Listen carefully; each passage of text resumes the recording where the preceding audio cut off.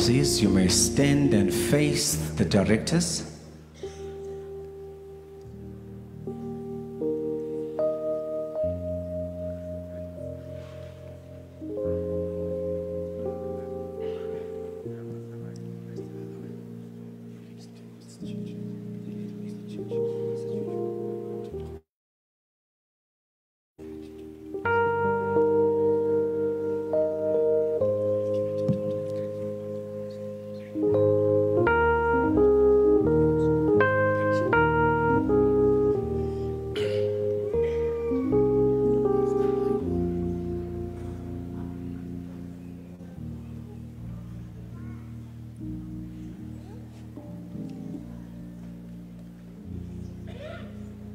Pastor Chuchu, the youth director of the Cape Conference, I hereby humble request that we open officially the Youth Congress for 2023, and also to ask a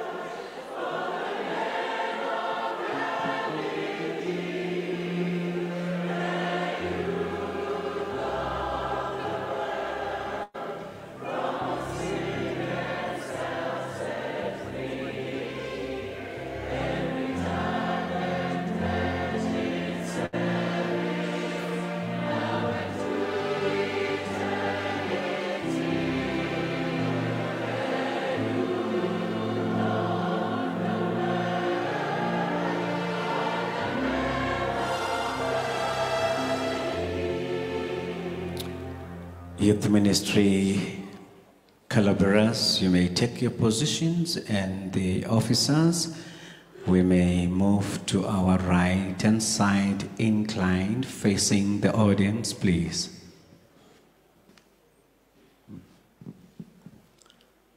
President of the Cape Conference, now the time is yours.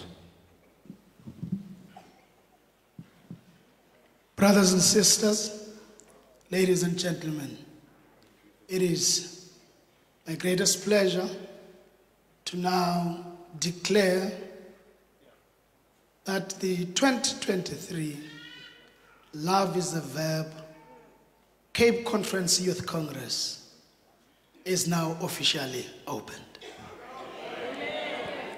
May then the audience be seated. DCs, you may take only one step forward. DCs, you may turn rather to your right-hand side as we'll be walking out. DC, you may do so.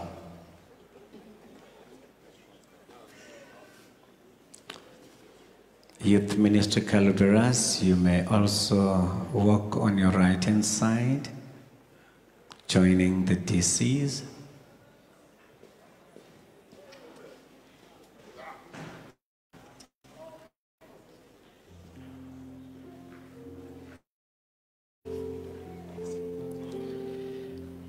Shall we bow our heads and close our eyes where we're seated and standing?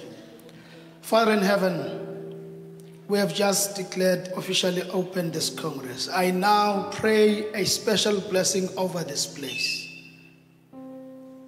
We don't know activities that are being hosted here, but dear Lord, henceforth may it be your tabernacle. We pray a special blessing to all the meetings that have started and will still continue at this venue, dear Lord. May we see and meet with you here. May decisions that would be lasting be made here. Decisions to make you our friend. Decisions to allow you to govern and take charge of our lives be made here. Oh dear God, we pray that as we come together in this fashion, we know that there is war waging. The evil one would want to bury us alive here. But we pray that the angels of light will continue to protect us until we are done with our services here. Bless every program, bless every presenter, bless every preacher that will be participating. May all of them be your mouthpieces, and may your will be done. When all is said and done, your glory be manifested. We pray and ask for all this in the mighty name of our Lord and Savior, Jesus Christ. Amen. This is, you may then continue walking out.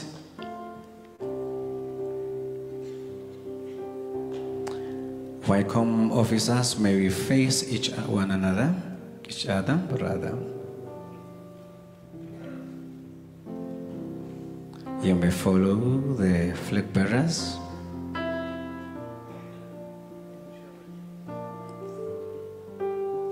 Wait, my visitor. There you are.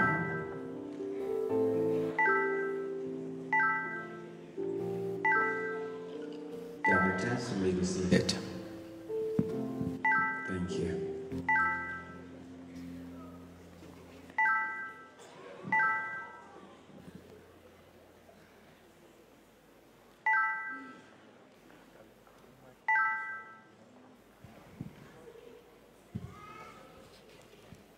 Let me greet the saints of God in the name of Jesus Christ. Amen. Yeah. I'm too fast. I always think, yeah, okay. Let me greet the church of God in the wonderful name of our soon and coming Savior, Jesus Christ. Amen. Yeah, when I'm nervous, I speak fast. Sometimes, yeah. let me just want to take this opportunity to thank you once again for being here. You know, your presence means a lot to us, and your presence have shown the success of this Congress. Without you, this Congress was not going to be possible. So therefore, give yourselves a powerful amen. Amen. Give yourself a powerful amen. Amen. At this point in time, I'm going to give over to the president of the conference, Pastor Lefume, to come and give us some words, to talk to us as his children, to talk to us and give us those words of motivation. Pastor Lefume is the Cape Conference president, and Agambi yedwa, he is not alone. Ikhona intombi yakhe apha ahamba nayo that accompanies him, and you know, ma'am will soon join us. Let's just welcome Umfundisi Ulefume. What do we say? Amen. Fundisi, the podium is yours.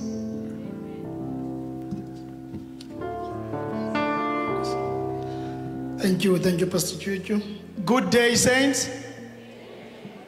Are we not sure we are saints? Good day, saints.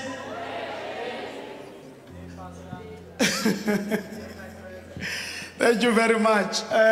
It is indeed a good sight to see the young people of the Cape Conference. They're young at heart.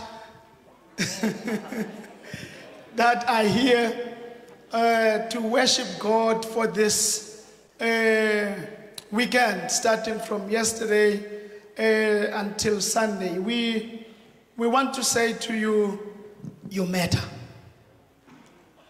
If we're not often saying that, I want to often say it in this period until 2025. We want to oftenly alert you to your status that you matter.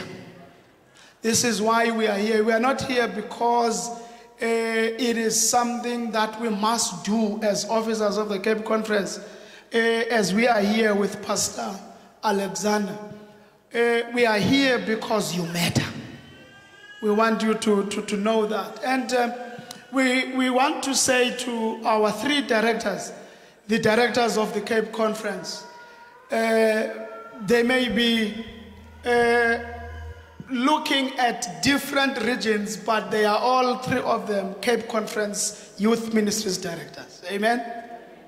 Of course, Umfundisi Mabenge is fond of the idea that he's just church ministries director. Because except for WM and children's ministries, those are the only two that he's not in charge of in the region. That makes him church ministries director in the Cape Conference. Amen. Focusing in the northern region.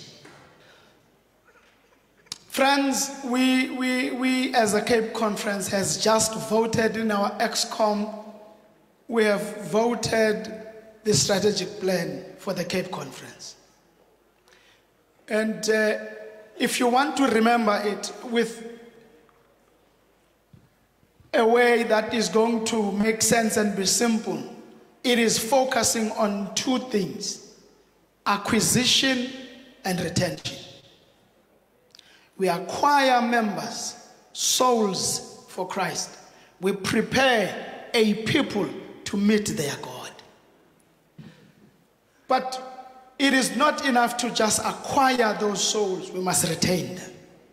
Hence, we're talking of acquisition and retention. We have predicated the strategy on 5 P's, which are pillars where we base our KPAs with their objectives. And those 5 P's, the first one is prayer. We want to make sure that we are a praying conference and therefore a praying church. Number 2, the second P is purpose. We want to purposefully pray. We want to pray purposefully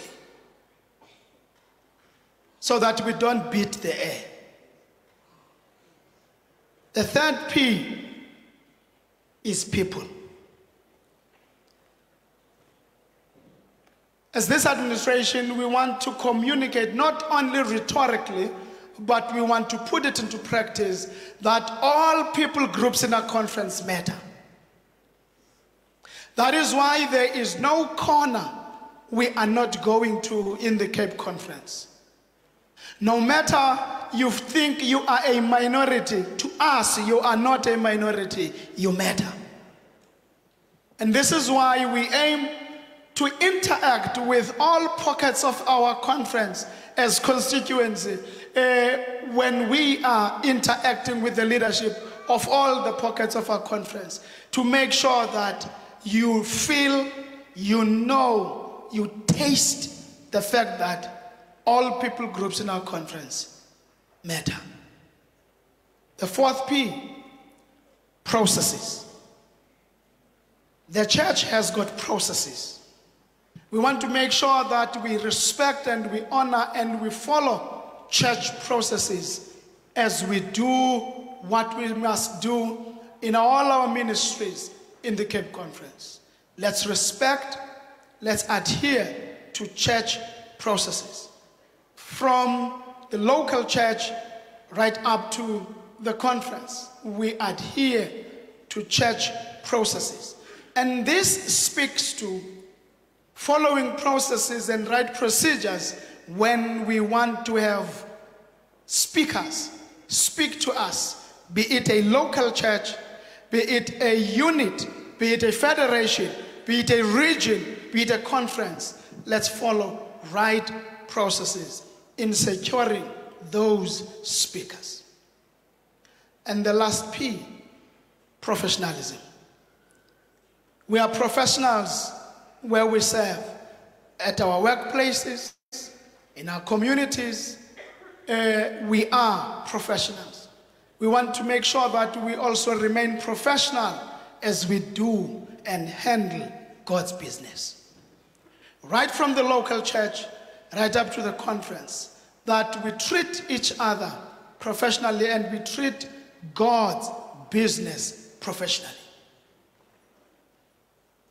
We know our theme reminds us of our work. Love is a verb, a doing word. So, if you love your parents, you will take good care of yourself so that you stay long with your parents. If you love your spouse, to those of us who have spouses already, you will take good care of yourself to benefit your spouse, so that you stay long together with your spouse. And if we love the church of God, we will take good care of the church so that the church stays protecting, keeping us safe until we are caught up in the sky to meet with our Savior. If we love our communities, we will take good care of our communities. Where we stay, where we live, where they must see Jesus in us, we will be good citizens, inhabitants, members of our communities and our country and the world to come. But we will start here. We will avoid what is normally said as being of too heavenly minded and earthly useless. We will continue to do social justice as young people of the SDA Church in the Cape Conference. We will continue to impact our communities for the better. And we will continue to have social justice, those community services, whenever we have gathered in this fashion. We will continue to make sure that that community where we have gathered will not forget that there is a Seventh Adventist church. And it has young people who love their God and love their fellow men. We will continue to do that. But let me come close now and say, we don't just come together in this fashion as young people just to socialize. But we come together in this fashion to make sure that we remain focused on I will go. And as we go, we're not going because we believe we are perfect, but we go because it is a command for us to go. And when we go, we then agree to be co-workers with God. And when we are co-workers with God in searching for the lost, saving of the souls or salvation of the souls, we participate in his mission as a seeking God who sought us out. Now we go out to seek others out. We continue going. As we go working with God, let's not forget that God will then work on us so we can become who and what he wants us to be. So let me challenge you that next Congress, I don't know when the directors will say the next Congress where we come together as a conference again will be when, I don't know. But let me challenge you and say, when we come together again as a conference, or if you come together as a region, make sure that every young person brings a not yet Adventist friend. Not a non-Adventist. A not yet Adventist friend. Don't come alone.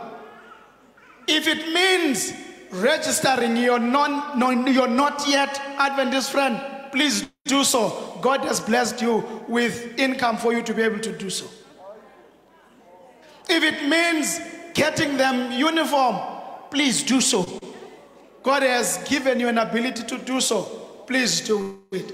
If it means paying for them to get here, paying for their accommodation, do so. Just one. Just one. Do so that you bring them to the foot of the cross. You're not yet Adventist friend. If you can afford to bring 2, bring 5, bring 10, it is fine. But my challenge to you is just one. You're not yet Adventist friend. The last thing I want to appeal to us, particularly us young professionals, your parents, your great-grandparents walked with God faithfully. They trusted God enough to pray for your success. And God granted their prayers. Because they walked before God and with God faithfully, you are blessed because they were blessed. I want to ask you not to be selfish. Selfish how? Selfish because you want God's blessings to end with you. You are now saying, it is okay for me to be blessed. Let the blessings end with me. Neglecting your children. They are children. Your children's children's children. The fourth, the fifth, and other generations that will come after you. You are benefiting because your great-great-grandparents walked with God. They were faithful. And they returned a faithful tithe and gave offerings to God. And because of the blessings they incurred or were blessed with by God, you are now reaping the consequences and the fruits of those blessings. But you don't want them to continue. Because you are now saying, God, That was enough tithes and offerings that my parents and those before them gave back to you. I'm now stopping the blessing. I want to challenge you and say, when God blesses, He blesses forever. He doesn't change. But His blessings come with conditions. When we obey Him, we reap the blessings. Let me just say this to you, paint a picture. In Lesotho, the reservoir dams that are there to service the community or the society with drinking water, it is the only dam I have seen their floodgates. They have built a concrete or a slab where water would run if they release it from the dam. When the pressure of the dam builds up and threatens to break the walls of the dam, the manager opens the floodgates of the dam. And when the pressure is released, the water floods out of the dam. And the space on which they run, you can have 5, 6 cars running in the same direction. Now imagine that flood of water from that dam. And then you interpret the King James language when it says, test me on this. See if I will not open the floodgates of heaven. And that when you receive those blessings, you will lack room to keep it. Now imagine the flood from the gates. Imagine it to be blessings flooding toward you. Just because you have trusted God. You have walked faithfully with God. And your children, their children, their children, their children will benefit because you continued being faithful to your God. So please, don't stop the blessings. As I usually say to those of us who are married, both of us, we must retain a faithful time.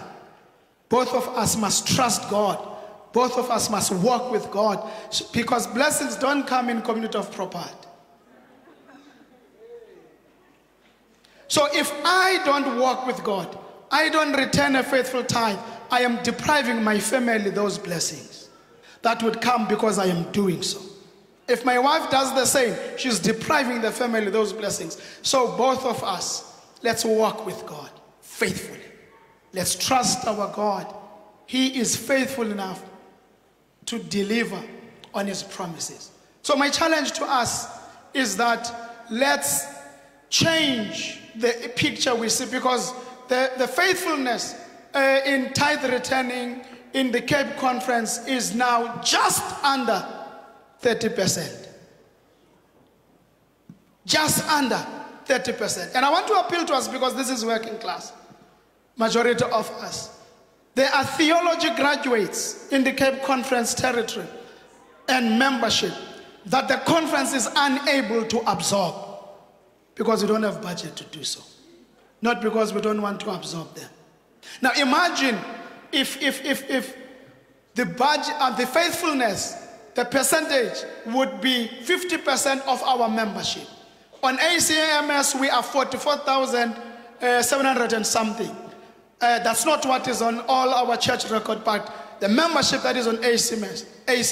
Now imagine if 50% of that 44,000 was returning a faithful tithe. There would be no theology graduate who held her back, has said this is a pastor material that would not be absorbed.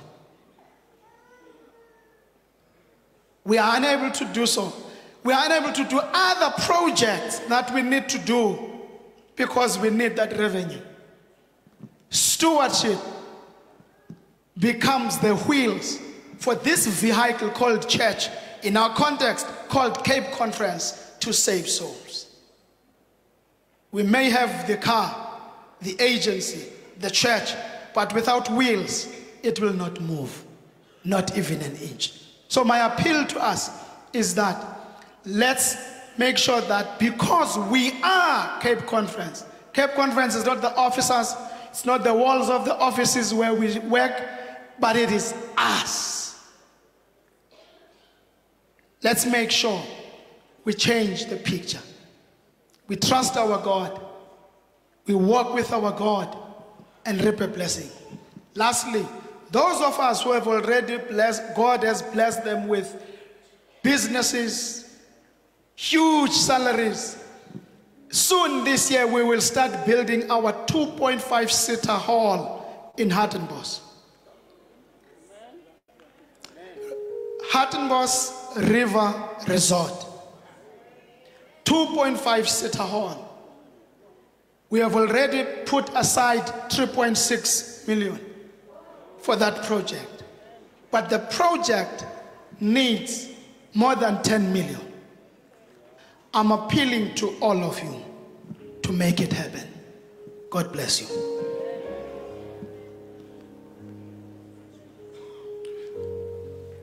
I thank the President and the Executive Secretary for blessing this occasion of this Congress 2023 of the Cape Conference.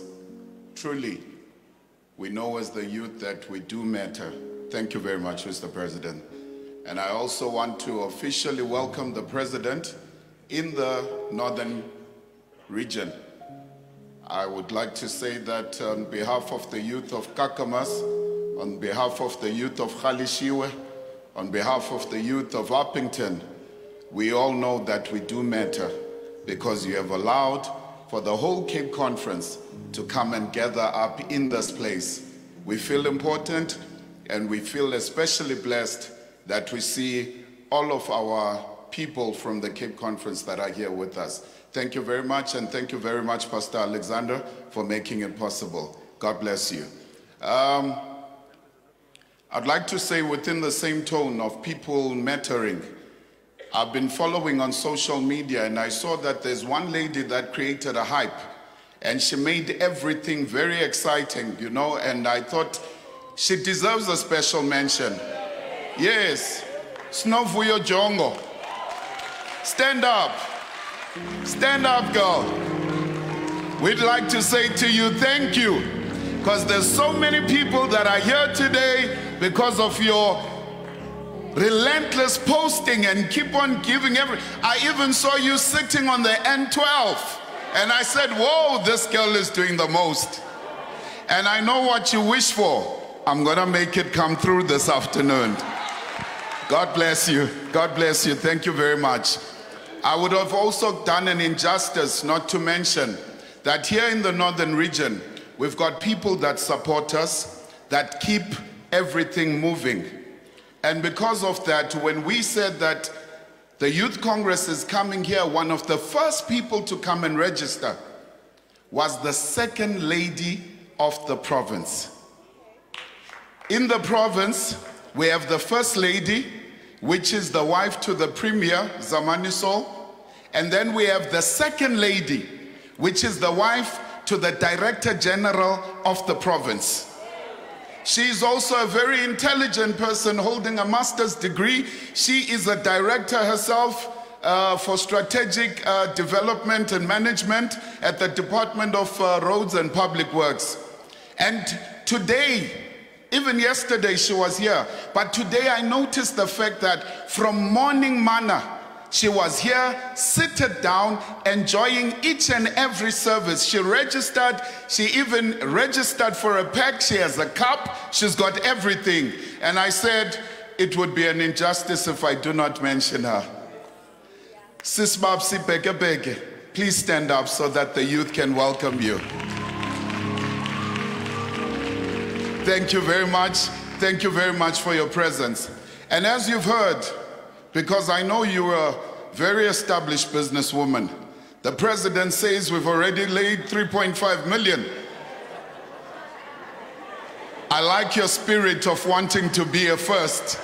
I know you're gonna do great things for us so that we can have that 2.5-seater. But no pressure, no pressure. Everything is good. But thank you very much. Hopefully the DG will come and join us as well tomorrow. He's a very busy person, but we need to acknowledge our big people and make sure that we give them their place, because they are the ones that can make things go round. That is why even today we got meters pere, which cost us over 200,000. But because of the influential people that we have, they cut that figure in half. Let us please give a round of applause for all of our Northern Region people that helped us to have this thing happening. Thank you very much. Thank you very much. I have a very, very simple task. And that task is to actually welcome the speaker that is going to be talking now with us. I'd like to call Contrite to come to the front. I researched that word. It means the one that speaks with a tone that shows that they have done wrong. Hey, big English, I tell you. So those are the sinners that are going to speak in a tone that shows that they have done wrong. Thank you very much, Contrite. And at this hour, we have a son of the soil. He is born here in the Northern Cape, hails from Warrington, and he was our main speaker for last year's Congress in the Northern Region. Every time we call him, he answers his phone because he always has a good experience with us. I know today I'm not his best person because I've made him wait since 12 o'clock. But I'm sure we're going to be best friends again when he finishes delivering the sermon. His name is Tifo Manyane. Now, ladies, in the morning I heard a call. And that call said that we must all embrace each other and go with each other moving forward because we're a community, right? Pastor Manyane is not a community. But he said to me, Pastor, with what I see happening in the Cape Conference, I think when this conference finishes, I am going to be a community as well. I don't know who's the lucky lady, but I promise you, whoever you are, you have broken a spell. We thought this man would never ever get married, but I see something good is about to happen in this Congress. Amen. Ladies and gentlemen, the next voice that you will hear after Contrite is the voice of Pastor Tifo Manyane. He's the pastor in the Rand district of the TOC. Thank you very much.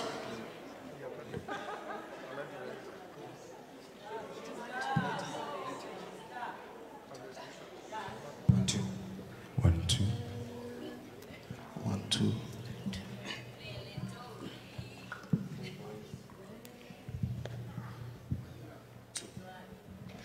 Let me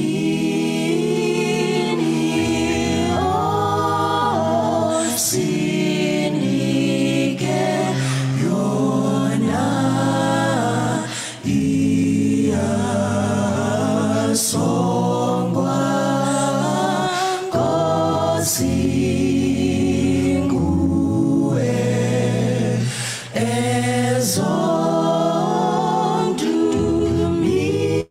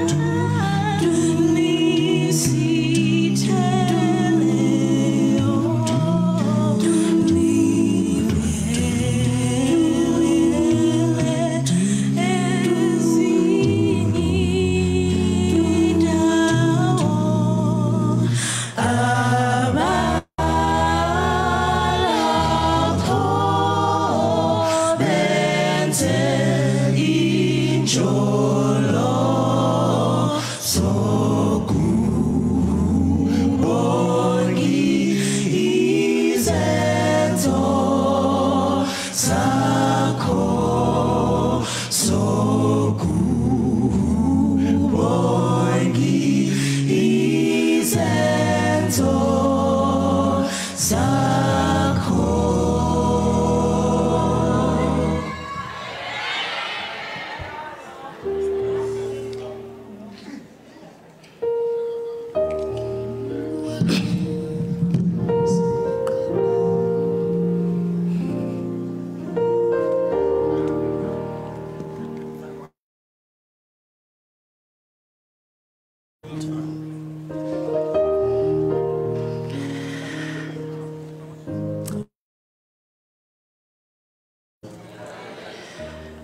I greet you in the name of Jesus, amen.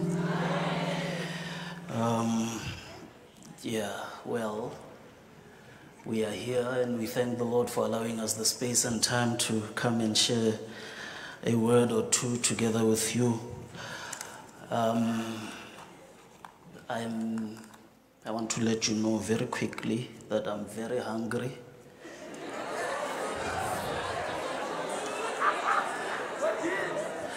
Very, very hungry, and I know you are too. I know you came here at around 8, and you've been sitting until then. So I'm going to do you a favor, and I'm going to cover this thing between 10 and 15 minutes. Amen.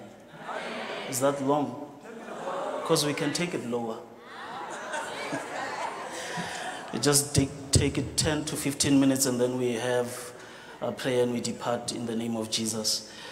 Thank you very much for having us and having me here. I really appreciate it. I'm not one of those that are very heavily and often invited, and so when I'm invited, I take pleasure in it and I take it as an honor and a true privilege. I wish to read together with you the parable of the Good Samaritan. And I thought about this thing about a week ago, and I wanted to take a risk with it.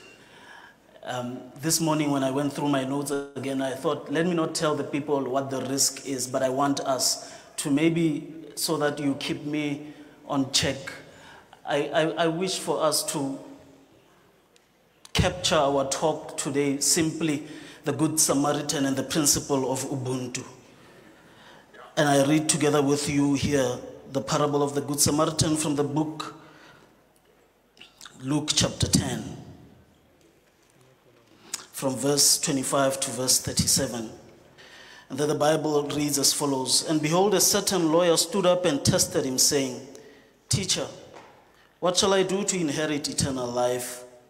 And he said to him, What is written in the law, and what is your reading of it? So he answered and said, You shall love the Lord your God with all your heart, with all your soul, with all your strength, and with all your mind, and your neighbor as yourself.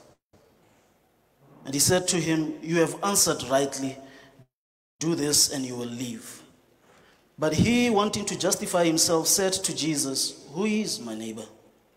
Then Jesus answered and said, A certain man went down from Jerusalem to Jericho and fell among thieves who stripped him of his clothing, wounded him, and departed, leaving him half dead. Now by chance a certain priest came down on that road, and when he saw him, he passed by on the other side. Likewise a Levite, when he arrived at the place, came and looked and passed by on the other side. But a certain Samaritan, as he journeyed, came where he was. And when he saw him, he had compassion. So he went to him and bandaged his wounds, pouring oil and wine. And he set him on his animal, brought him to an inn, and took care of him. On the next day when he departed, he took out 2 denarii, gave them to the innkeeper, and said to him, Take care of him, and whatever more you spend, when I come back again, I will repay you. So which of these 3 do you think was a neighbor to him who fell among thieves? And he said, He who showed him mercy. Then Jesus said to him, Go and do likewise. May the Lord bless the reading of his word in Jesus' name. Amen. Let us pray together. God and our Father in heaven, we just read your word and we ask, dear Master, that for the next few minutes you may speak to us in a way that you'd want us to know and understand you. In Christ's name we have prayed. Amen. This weekend we are on the subject, love is a verb, and I wish just for us to spend a few minutes on this and then we depart in the name of Jesus. The book of Luke is, when you read chapter 1 from verse 1 up until 4, you will discover that the book of Luke is actually a research report. Are we working together? Just say amen once in a while so that I don't feel alone here. Huh? Thank you. The front row here is for me. So if you don't do that, my boys and girls will do it for me. I will. So the book is essentially a research report. And the report is presented to a man called Theophilus. Luke is a very bold and brave man. Because, look, there are 4 Gospels. There's Luke, there's Mark, there's John, and which other one? And Matthew. And when Luke writes to Theophilus, he says to him, my good sir, I know that you have heard all these things and you were taught on these things. But I took it upon myself to do a thorough research and give it back so that, and when I give it back to you, I am giving it back to you in an orderly manner. In other words, all these other things that you are reading, they are there, they are written, but they are not thoroughly researched and they are not orderly presented.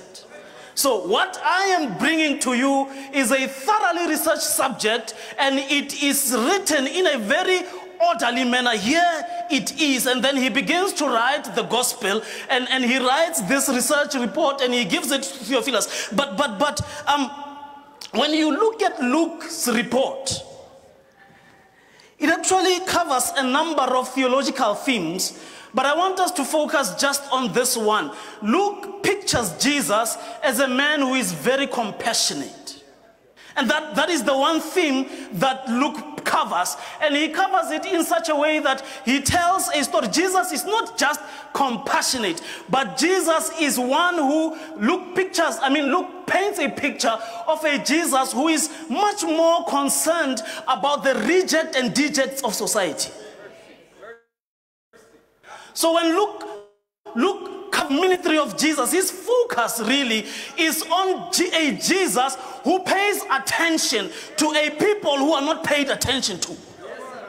When you read the book of Luke, there are a number of people that Luke covers. And the first of those is, when you read the Gospels, 4 of them, Luke is the one man who covers women more than all others. Come with me. Because when you look at that, at the beginning of the gospel, and it's fine, we know all these things, but Luke opens the gospel by mentioning Mary and Elizabeth and Anna. He keeps on highlighting the important women in the Bible. He mentions the woman of Nain.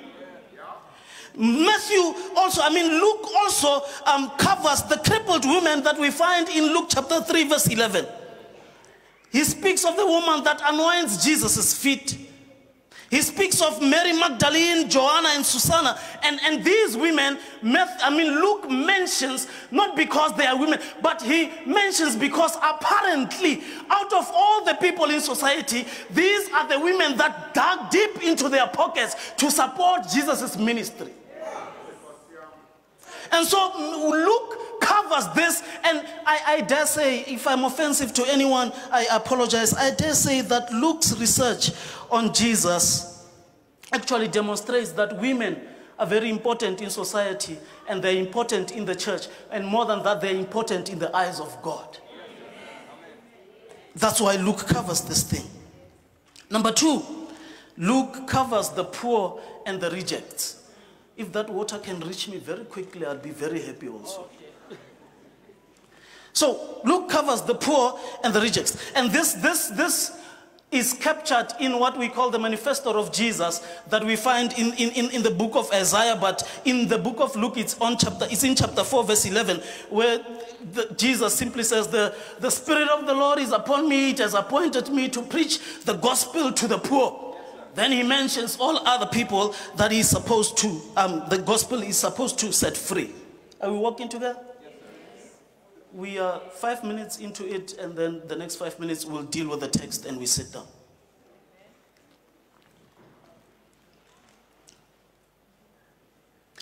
also records a point in Jesus' ministry where Jesus had the opportunity to address a case of an outsider, a case of tribalism, a case of ethnocentrism, and if you like, a case of xenophobia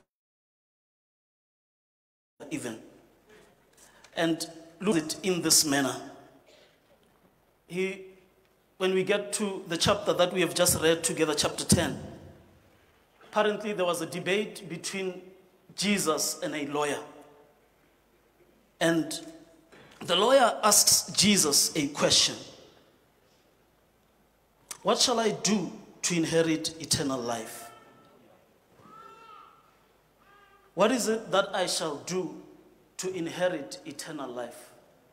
What outside action, what physical action? That's what, because the man wants to know what can he do to inherit eternal life. What shall I do to inherit eternal life? And Jesus says to him, Jesus does not answer the question. He asks a question. He says, what does the law say? What is written in the law? And what is your interpretation of it? And the man then answers by giving Jesus a summary of two biblical texts that we find in the book of Leviticus 19 and that we find in the book of Deuteronomy chapter 6. He says, you shall love the Lord your God with all your heart, with all your might, and with all these things. And then you shall love your neighbor as you love yourself. And Jesus says, you have answered rightly. Go do that and you will inherit this eternal life that you want to inherit. And the man now wants to be smart according to the Bible. And he says, but who is my neighbor? That's where the entire story then begins. Who is my neighbor? And when he asks this question, please remember that this man is a lawyer and he has studied the laws of the Jews. He knows exactly who his neighbor is. And in the Jewish society, your neighbor is literally the person that's sitting right next to you. Your neighbor is a Jew. If he is not a Jew, he is called a stranger. And so when, in fact, the concept of a neighbor was so bad in the Old Testament that God had to tell the Israelites that if a stranger moves into your house, treat them nicely. Take care of them. Otherwise, if God does not tell the Israelites that a stranger in your house must be treated nicely, they would have never treated them well. In fact, in the Hebrew, if the neighbor does not look like you, is not dressed like you, does not speak like you, that person would automatically be met with hostility. And so that's why God has to tell them that even those that don't look like you, treat them the way you would want to be treated. And it sounds very familiar that there are people who don't look like us. Not like us. We don't treat the same way. And I want to put this clearly. Jesus says to him, love your neighbor. And the man says, who is my neighbor? Love your neighbor as you love yourself. What Jesus is saying is that if it is not good enough for you, then it can be good enough for them. If the bread is too stale for you to eat, then it should be stale for them to eat. If the clothes are too worn out for you to wear, then somebody else should not wear them on that account. Who is my neighbor? And this man says, who is my neighbor? Who is that person that deserves to look like I do? Please come with me. That's the question. That who is this person that deserves what I have? Why can't they get lesser of what I have? Jesus says, treat them the way you want to be treated. And I want to tell you the gospel truth, and this is where I begin this thing. There is absolutely no merit in loving the lovable.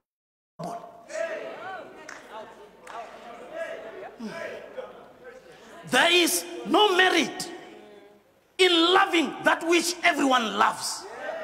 There is no merit in taking care of me because I am part of your group. It's simply, look, there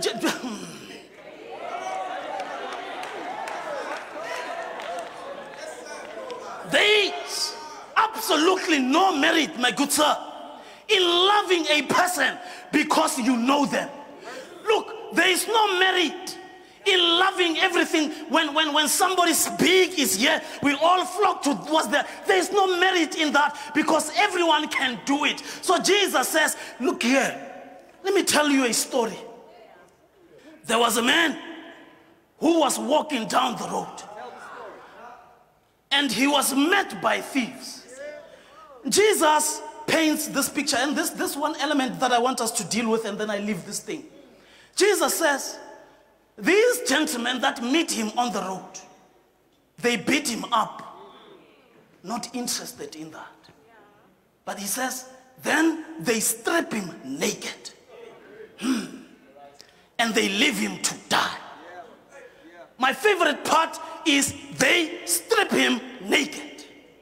Then Jesus says, there are people who came by and walked here. Who of them showed this man mercy? I want us to look at this thing of they stripped him naked. The reason why Jesus strips the man naked was that he was stripping him of his identity. Because back in the day, a Jew would be known by what they are wearing. A Samaritan would be known by what they are wearing. A Jewish lawyer would be known by what they are wearing. A Jewish peasant would be known by the type of cloth they are wearing. So Jesus strips this man naked, and he strips him of his identity. He is stripping him of this because if we see him wearing blue on a Sabbath, then we will stop and say, this one is going to the Congress. He is one of us. But if he is naked, there's a possibility that we may pass him. So Jesus strips him naked so that whoever comes and helps him does not help him because he looks like them, but he helps him. But he helps him because he's a human being. Ubuntu. He is a human being who is on the road, who needs help. Jesus strips him naked so that he teaches the disciples or the lawyer that in this world we don't help you because you look like us. And that's the general trend in the church and even in the community. Because you look like me, then you can help. Oh, come on. But Jesus says, this man was on the road and he was naked. So that we don't rob him of help because of what he looks like. We also don't credit him with help because of what he looks like. We do it simply because he's a fellow human being who is lying on the road. Brethren, I need to just stop here and tell you once again, there is no merit in loving me because I'm wearing blue. Love me because I am and because you are. I am because you are, and I am, you are because I am. The principle of Ubuntu. Here is the challenge that I want to pose to you. Imagine this together with me. These guys are thieves. They are sitting. They have no specific target. They have an assignment. They don't have a target. The assignment is to rob whoever comes here. Whoever walks here will be robbed. That's the assignment. They are sitting and they are waiting for whoever. The only thing that the man, nameless man, the nameless naked man, his only mistake was that he walked the road earlier than the Levite. Had he stayed home just a bit, and the Levite was on his way to church, the Levite would have been the one on the ground. The mistake is one. He woke up too early. He took the road too early, and so he fell among thieves. Let me tell you, brethren, you must do for me that which you would expect me to do for you if I found you on the ground. That's it. That's the simple, basic thing. Not because I am this guy, simply because you and I share an image. So the Bible says Jesus strips the man naked, says he was a naked man lying on the road without an identity. In fact, Jesus further makes it worse. He mutes the man. Come with me. He mutes the man. Because the man cannot even scream for help. Because if he had a voice, the accent may be Jewish, or the language may be Hebrew, or the language may be Xhosa. And I, as a Tswana man, would leave him to the side and say, let the Xhosas take care of their own. By the way, I'm Xhosa also, Ndigugaba.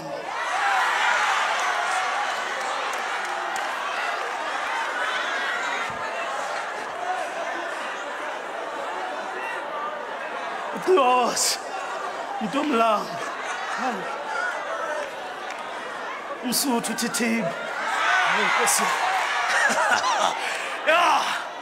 So that Jesus mutes the man also, so that he does not have a voice. He does not look like anything that we want to have. So Jesus leaves him there, nameless, faceless, naked. Says he's lying there. The Bible says, then Jesus says, then along the road there came a priest and a Levite. The Bible says, then they arrived where the man was, and both looked at him, went to the side, and continued to walk. Now, you and I, my good sir, I imagine that this guy was lying there quietly, and there's a high possibility that he was dead. So you must understand the Levites and the priests' behavior towards the man. That he could be dead, and by touching him, we could be defiling ourselves. So that's their first problem. Second problem is whatever happened to this man here could happen to me also.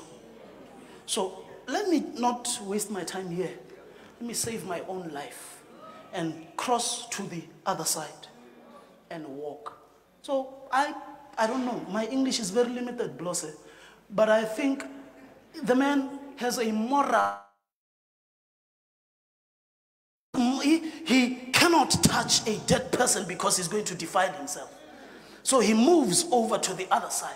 But I want to suggest to the Church of God this afternoon that his moral dilemma should not have been a reason for him to let the man die.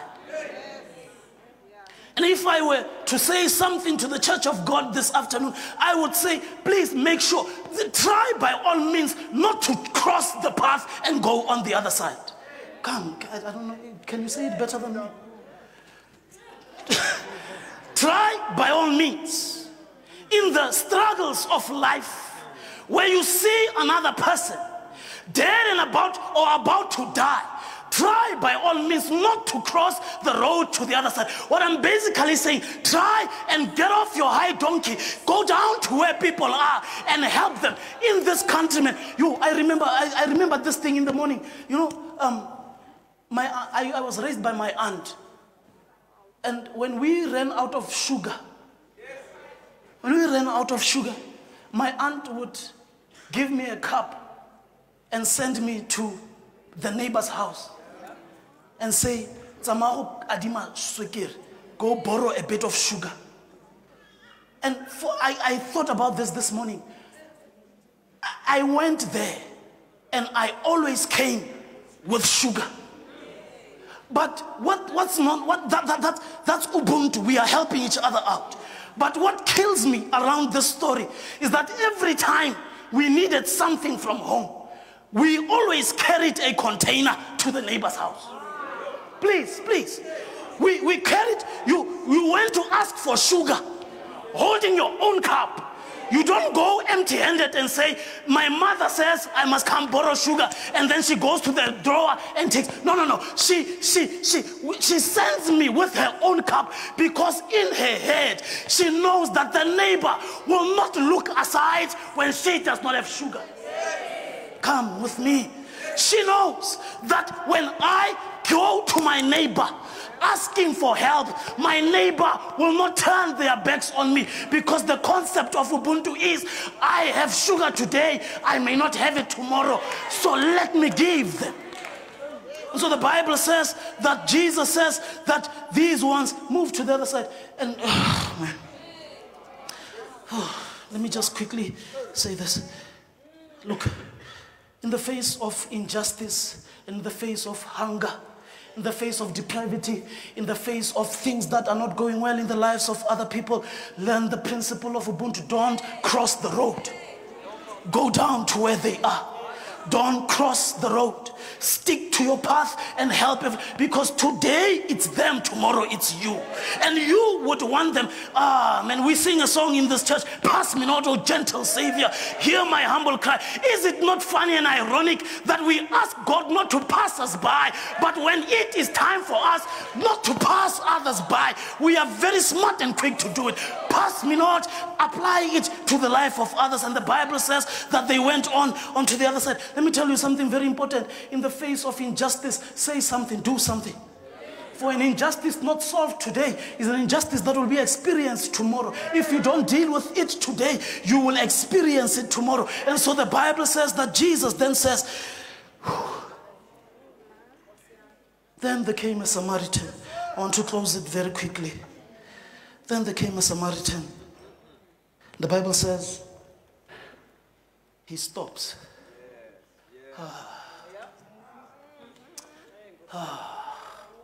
He stopped.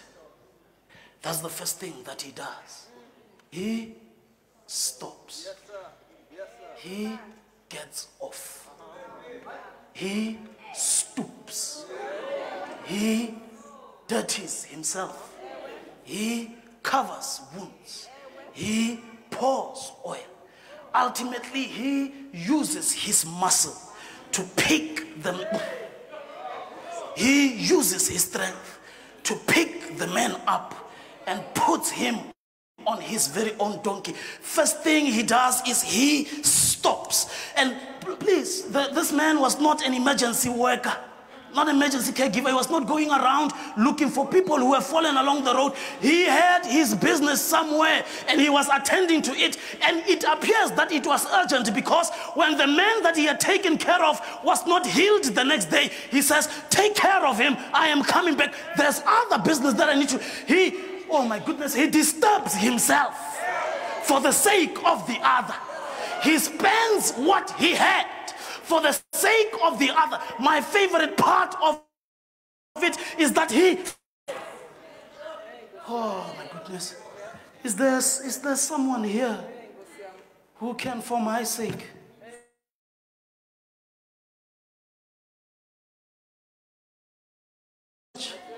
who is to just stop and ask, why are you always wearing the same suit? Is there someone here who can stop and ask, have you eaten?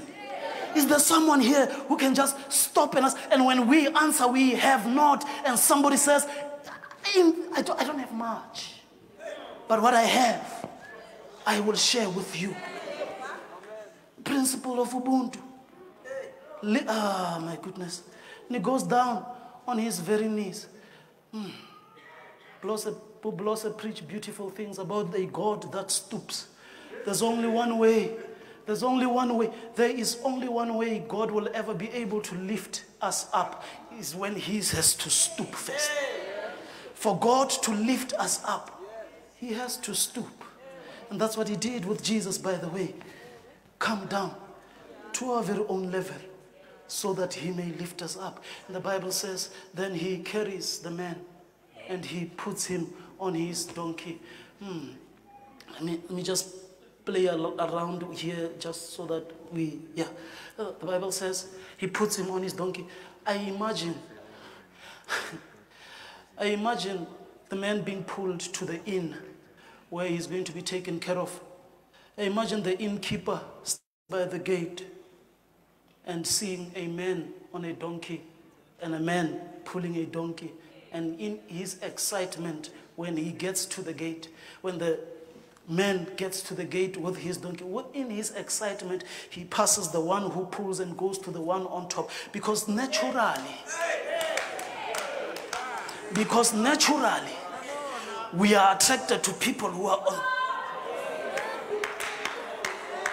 And he leaves the man on the ground, running to the one on the donkey, because in his head he's preparing to take care of a rich man on the donkey. But little does he know that the man on the ground is the man that should be on the donkey. There is no look, yet there is no difference between he who is on the ground and he who is, they look alike. Come on, blessed. What the man does, what the good Samaritan does, is that he gives the broken man his identity. And his identity is confused by this one, that this one must be that one and that. Oh, goodness. And he wants.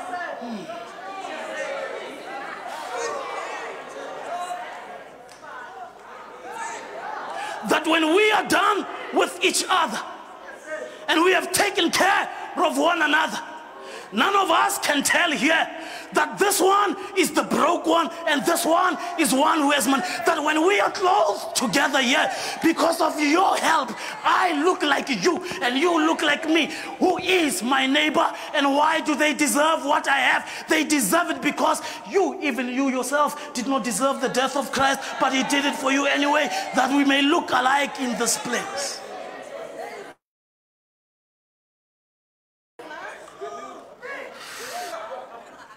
Oh God.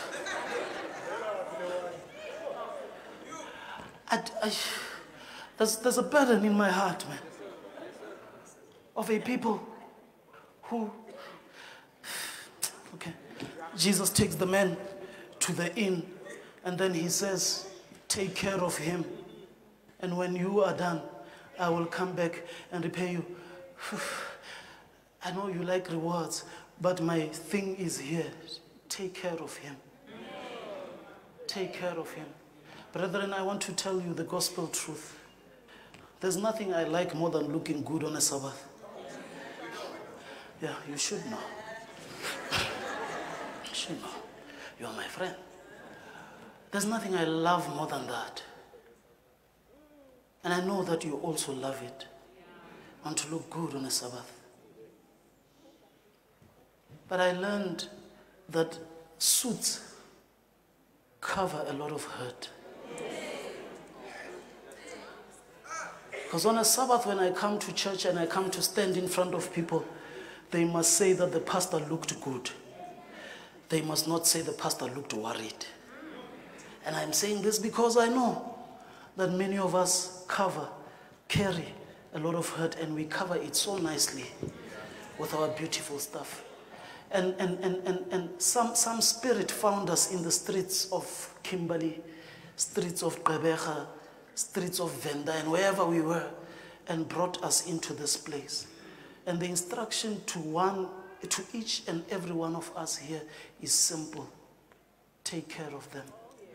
And it's a painful thing that we experience in the church, that when we are brought here to be taken care of, we are hurt even more. It's a sad thing that we are broken even further. It's a sad thing that we are destroyed even. But the instruction is simple. Just take care of him. Can we learn to take care of one another? It's a simple thing, and I'm going to close it in this manner. I know I said a lot of things, but what my point is, Ubuntu Boto. It will not cost you a thing to kneel in front of another to lift them up. It will not hurt you in any way. Boto, Ubuntu. Do nice things for other people. Take care of them. Who is my neighbor? My neighbor is the woman that walks into this church every Sabbath with a bruised eye. And we know that it's bruised because of this and that. But we walk away.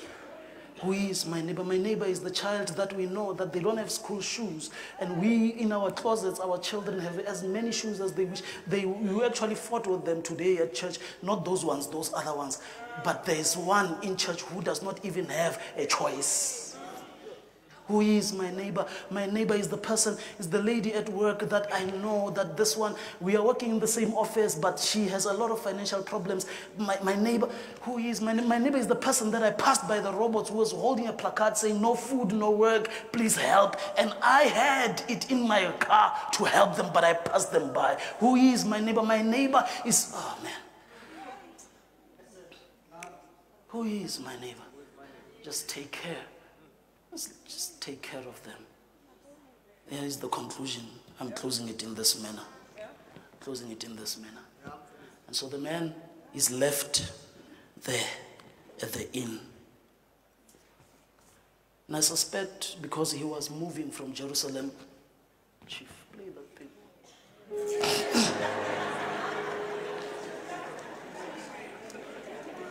If you know,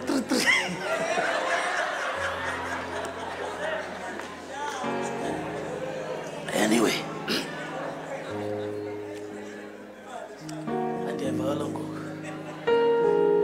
And here is the thing. I suspect because he was moving from Jerusalem to Jericho, he may also have been a Jew. The surprise to the Jewish man who's lying on a bed in an inn when he wakes up and he asks, where am I and how did I get here? And the innkeeper says, a Samaritan. A Samaritan brought you here. Because you and I know that Jews and Samaritans had their own problems. And when he wakes up, the innkeeper says, you being a Jew were brought here by a Samaritan. I wish it was a movie where the innkeeper would tell him that your Jewish priest left you to die. Your Jewish Levite left you to die. The entire congregation that was moving between the streets of Jericho left you to die. But a Samaritan who you despise picked you up and brought you here. And when he finally understands it, he then gets to a point where he realizes that who is my neighbor? My enemy is my neighbor. So who is my neighbor? If my enemy is my neighbor, then who is really my neighbor? There's no Jew, no Gentile. There's no white, no black, there's no Xhosa, no Zulu. But all of us at this place together, we come together to worship the one true God who created us. And there is neither this nor that. Get off your high horse and go on your knees for the sake of the other. Who is my neighbor? I charge you to be the hands and feet of Christ. I charge you to take care of one another. Take care of them. Can we stand together as we pray?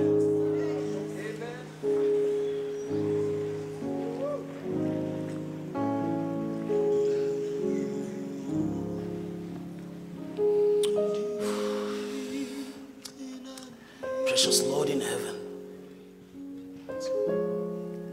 thank you, dear God, for this time that we spent in your house, reading your word, trying to make sense of it and applying it into our lives. So this afternoon we ask you for one thing, dear Master. Teach us to love one another. Teach us to care for one another. Teach us to be kind. Enable us to be helpers. We also want to thank you, dear God, that you found us. Beaten and bruised by the things of this world, lying on the sides of the roads, you found us. Collected us and brought us into an inn where we will be taken care of.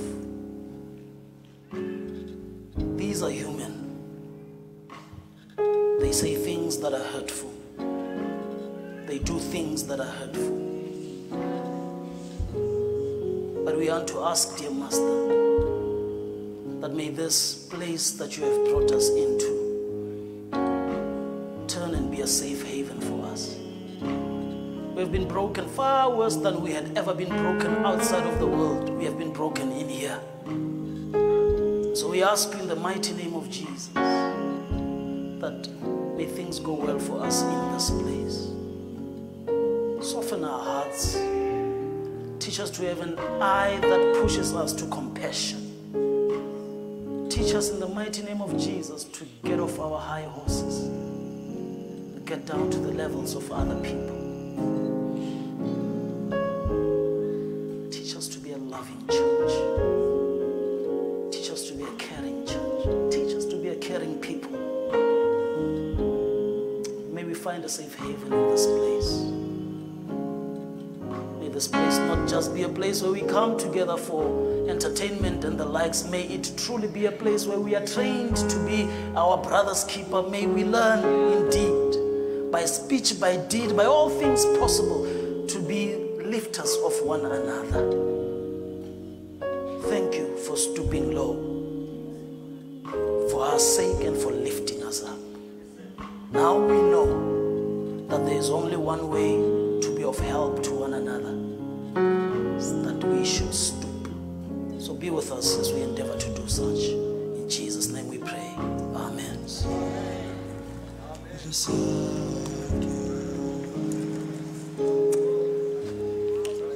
Blessings.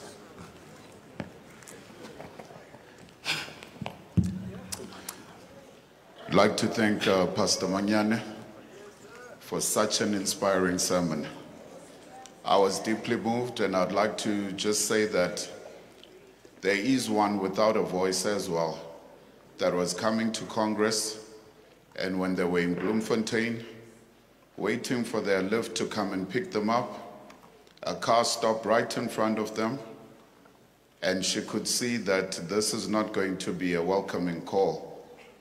So she started running, and they took her clothes, took her everything, took her uniform, and she says she even wanted to go back home.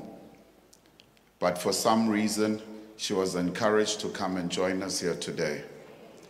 And because of that, and because of this sermon, we thought that we could put love in action.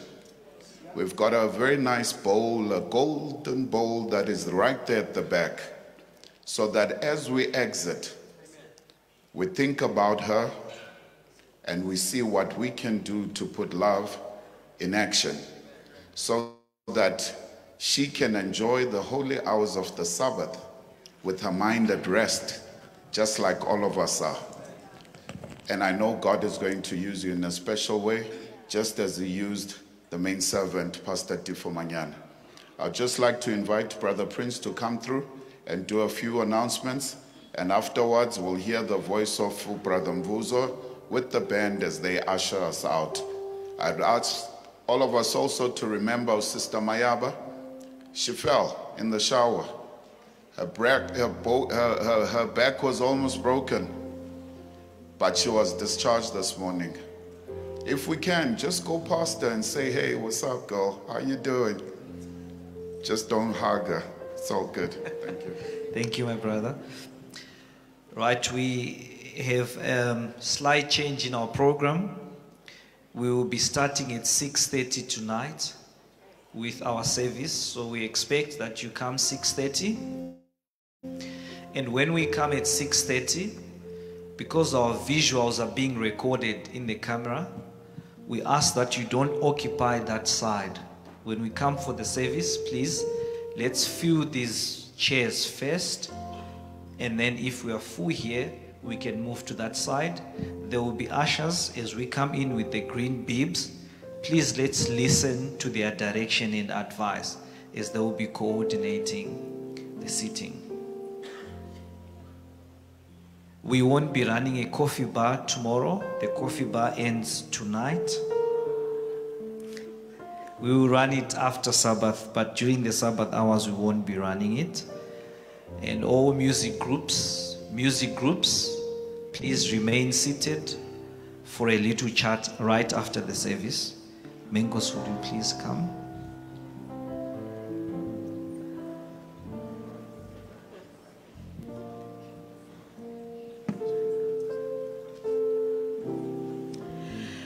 Good afternoon, everyone.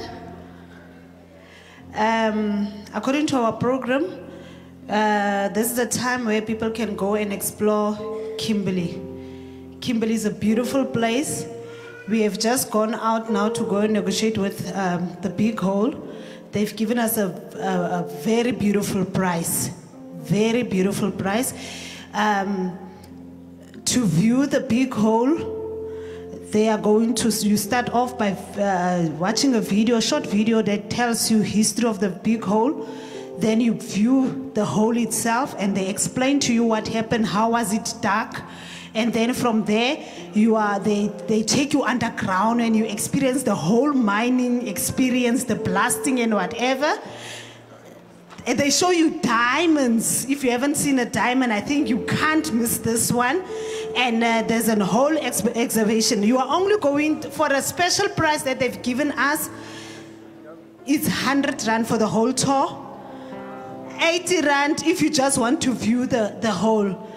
But for identification, is either you have a black tag or the pink tag or your name tag. Those three things, those are the things that they are going to use for identification. We are also going to, the first Seventh-day Adventist church in Africa. It's in Blacking Street, not Black Street, Blacking Street.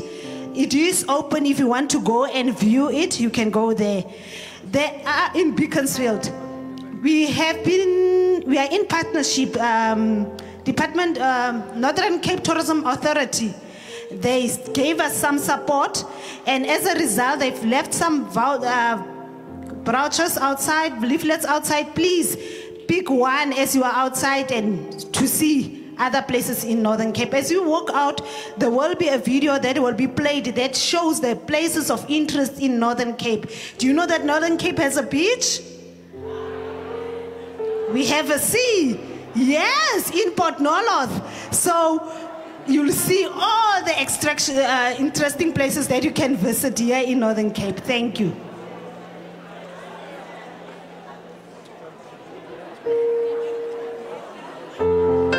We'll see 6:30 and the ball. Asichofu tingelo lizwe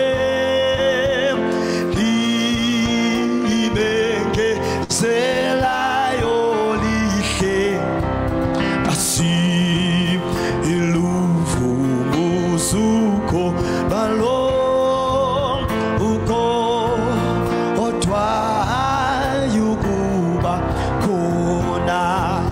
ona ngekela sekolide idonga sionjisiwe umnandi uchachele kodwa ayububa khona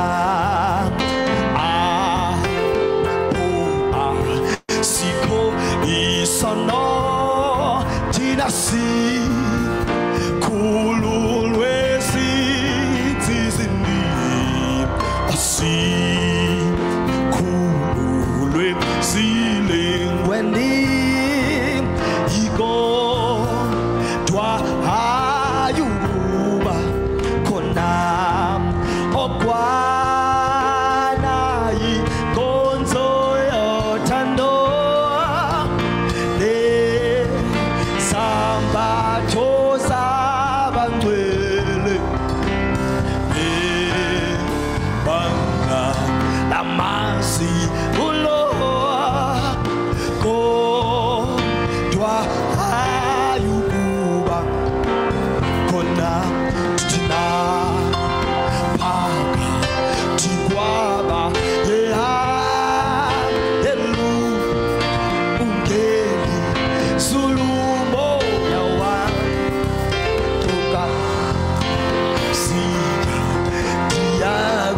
Zimna, oh,